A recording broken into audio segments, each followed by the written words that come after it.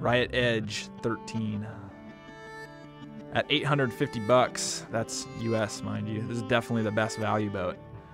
Felt the most solid to me for sure. The low bow did throw some people off, but it was responsive. I really liked the drop down skeg, though it was a pretty short boat and not much storage room for the long haul.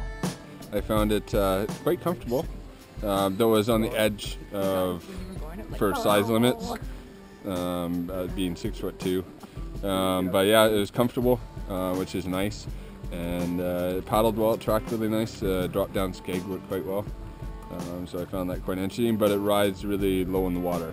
I weigh 195 pounds, and it was on the edge. If I wanted to pack a little bit of stuff on it, it would be almost submarining. It doesn't have much of a rocker to the bow and stern. But other than that, it was a nice boat, so I'd say for a lighter class paddler, it'd be quite nice for day tripping and that sort of stuff. Being tracking, it's quite stable.